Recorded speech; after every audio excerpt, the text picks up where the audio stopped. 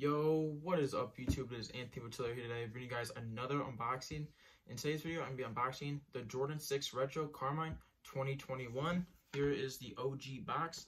This is a size 11.5 and the color is white Carmine black. This pair first released in 1991, then re-released again in 2008 for the Countdown pack, and then again in 2014, and then about 6 years later, it released today, February 13th. And this pair is identical to the first one of the 1991, which is pretty cool. Before we get into this video, please like, comment, and subscribe. Thank you all so much for 725 subscribers. It means a lot. And let's get right into this video. So here we have the shoes. This is the men's pair, and this is a grade school size 7 and size 11.5. Pretty awesome shoe.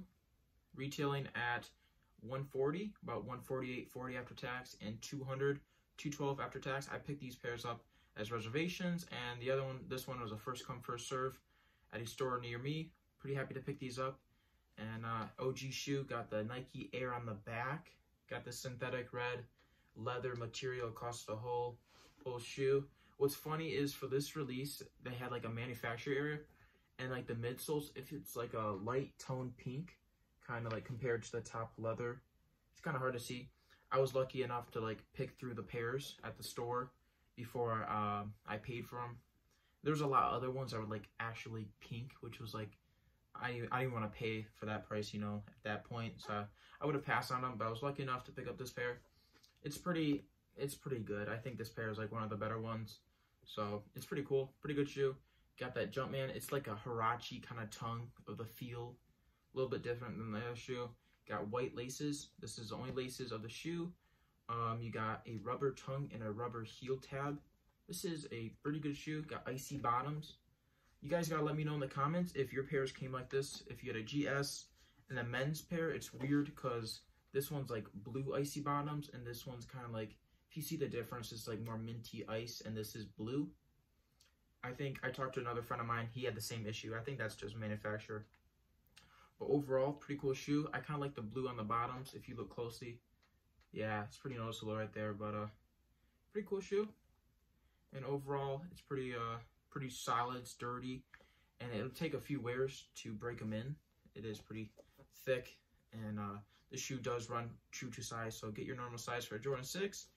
And yeah, you got your air bubbles on both sides, midsole, icy. There was a very high demand and supply for this shoe.